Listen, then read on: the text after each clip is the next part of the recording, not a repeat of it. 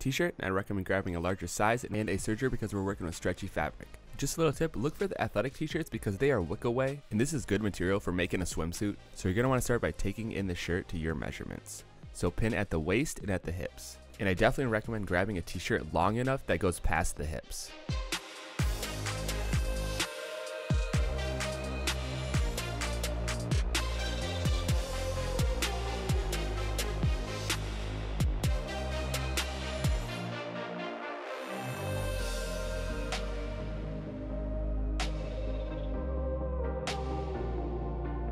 So now that you have these points, you're going to want to make your cut.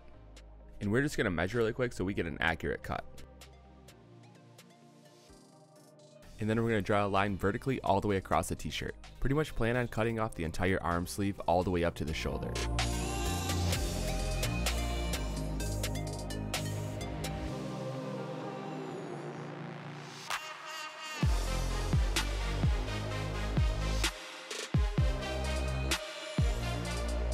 Then go ahead and repeat this process to the other side. And a little tip, we like to do the same measurements to the other side, so that way it stays symmetrical.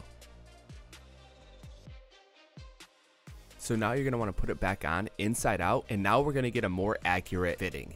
So you're going to want to pin it in 3 places: at the waist, at the hip, and at the armpit. And then do this for both sides. Definitely try to take it in as close as you can towards your body.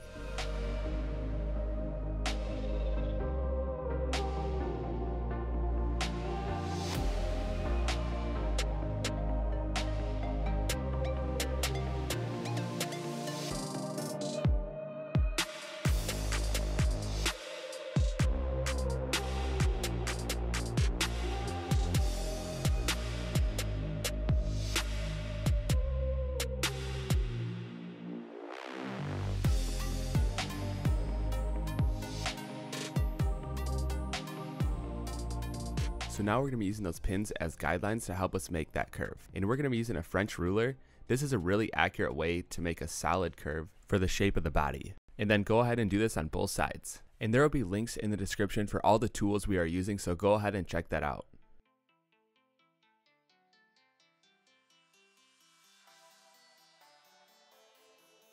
So now go ahead and cut off the excess fabric, and I would do about a 1/4 inch seam allowance on this, just to give yourself a little bit of playroom. So if you don't have a serger, I recommend using a zigzag stitch, but start at the bottom and start sewing up and around that curve, but do not sew the armhole closed. And the nice thing about a serger, you don't really have to worry about cutting these off because you can just sew and cut.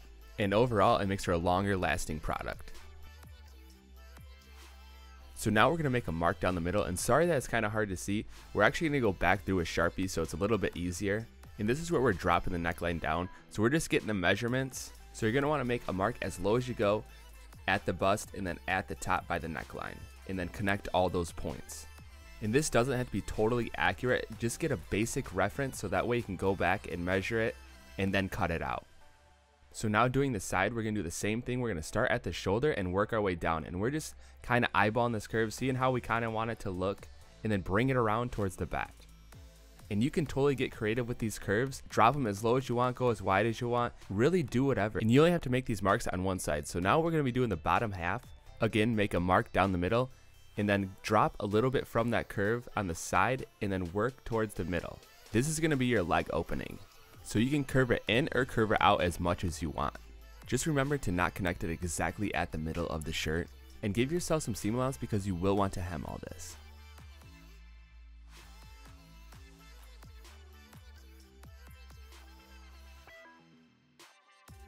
And do the same for the back curve of the leg opening, and you're going to want to make sure it lines up with the front opening. So just measure from the middle and make sure you end up at that point. And as you can see, our lines are not that perfect, but you can go back through with the French curve and straighten all these lines out. Next, we're going to be cutting just the side curve out. Then you're going to fold your shirt in half and use this curve to trace on the other side. And this is why we only draw on one half, and then go ahead and cut that curve out. And next we're going to be drawing up the back, and these are just basic straps so we can tie it above the neckline. You can literally make these as far as you want down, but now we're going to start cutting it out, and just go along your cut line. all the way up towards the neckline and around the neckline, and then start cutting the back of the neckline off, and then work around your back curve that you cut. And then repeat this process for the other side, and the other side is drawn in, it's just drawn in with chalk so it's hard to see. And then go ahead and try it on and see how it's starting to fit. So now we're going to make a mark across the back and cut off that back flap. And you don't have to have this on to make this mark, we just do it so it's easier to see and kind of show you how it's done.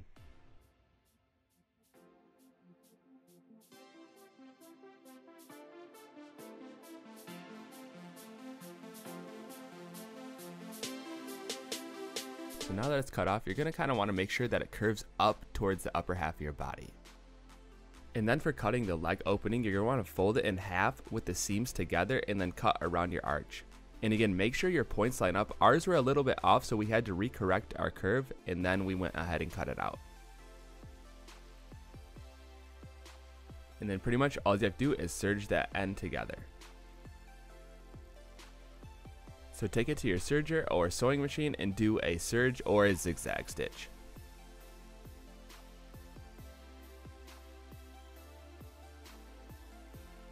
And next we're going to be showing you a few different options on how to hem your raw edges.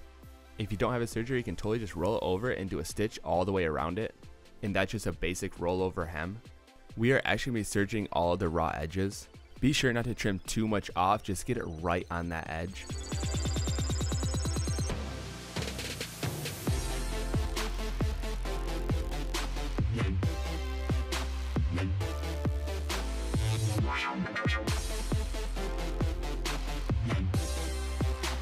So as you can see, I kind of cleaned up the edge, and you can totally just keep it at this look if you want, but we're going to take it a next step further.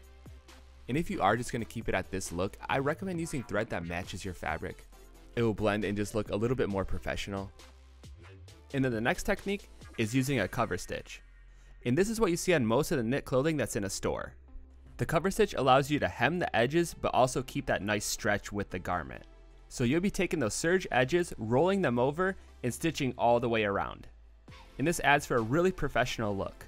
In this machine, you can do a lot with. You can do swimsuits, you can do t-shirts, you can do literally any knitwear with this machine.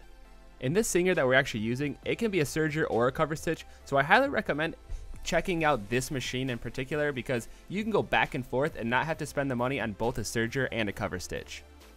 And again, the same color thread as the shirt would really play a big difference on this. You can see that we're using black and you can see the stitching, but the same color, it kind of blends in and really looks nice. And then again, repeat this process to all the other openings.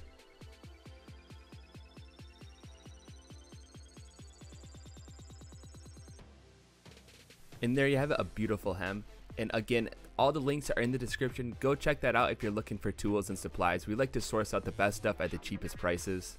So go ahead and hem the rest of the raw openings. It's done the exact same way. And once you're done hemming, your swimsuit is complete. And we're going to be doing more swimsuits coming up here in the future, so stay tuned. And thanks everyone for watching. Be sure to like, subscribe, comment, and we'll see you next time.